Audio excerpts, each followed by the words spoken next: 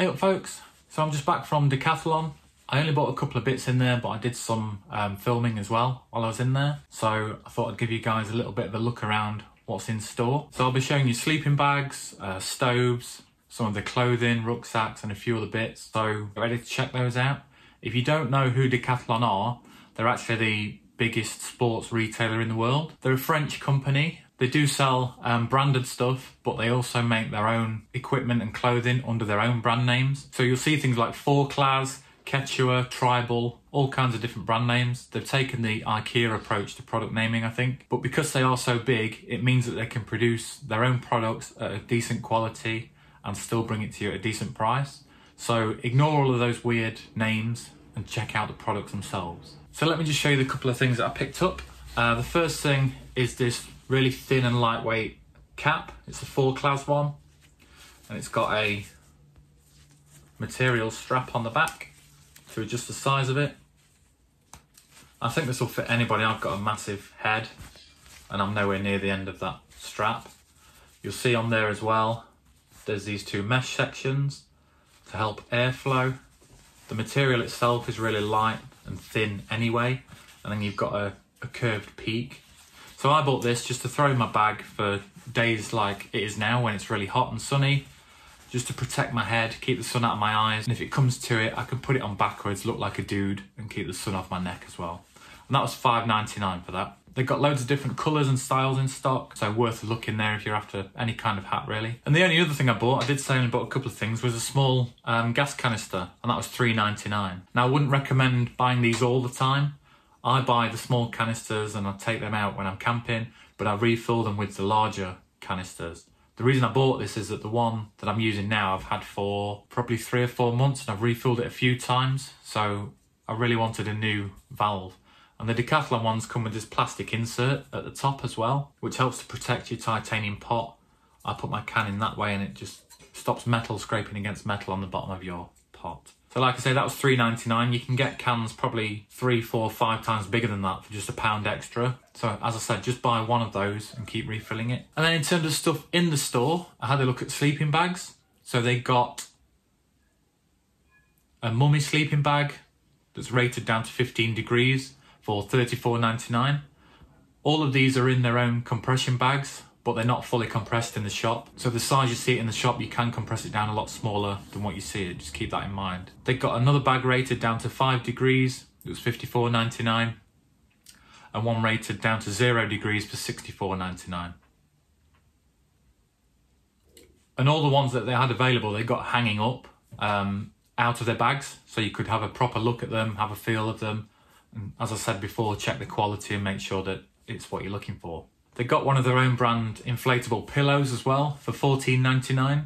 But I think really you're better off looking at the Trekology ones on Amazon. I think they're a couple of pounds cheaper. I'm sure they're $12 or $13.99.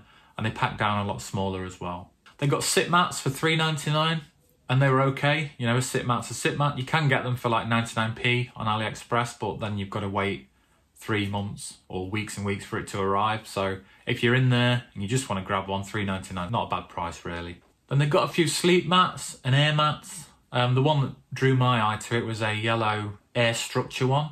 I don't think it was insulated, but it was $39.99 and it packed down really small. So it might be good for someone who's looking for a lightweight, small packable mattress for the summer months. They did have some other ones as well, but they're all stacked on top of each other, so quite difficult to kind of rifle through them and see what was what. But if you are after a mat and you've got the time, you can go in there and have a proper look through. And then they've got some of their own brand stoves as well. So they've got one that looked a little bit like an MSR Pocket Rocket Deluxe. It was $29.99. Again, packed down quite small, seemed really well made and had a built-in igniter to it. And that was one of the ones that screws directly onto the top of a gas canister. They'd also got a similar one that was a remote stove. So you get the pipe that goes from the stove to your gas canister.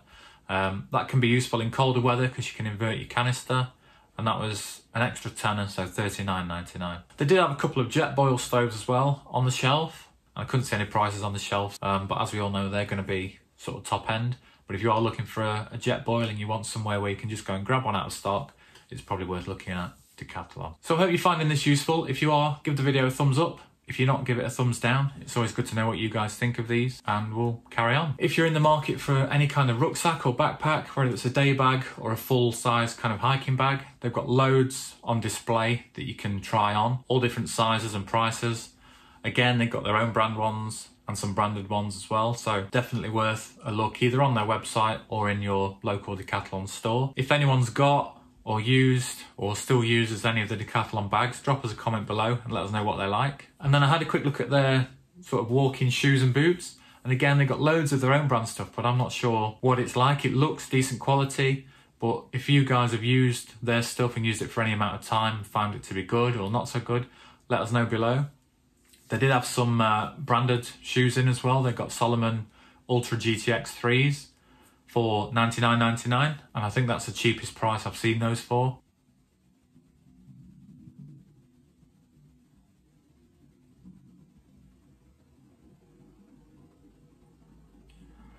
They got some Merrell shoes as well for $59.99. Again, I think that's a really good price for those. But as with all shoes and boots, I'd recommend going into the store and trying them on before you buy.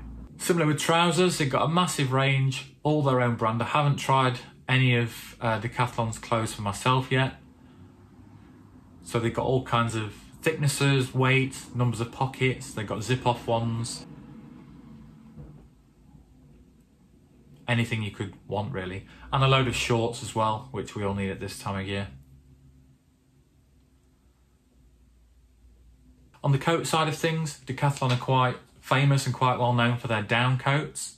They've got all different sort of thicknesses and temperature ratings. They start at $49.99 for the thinnest one.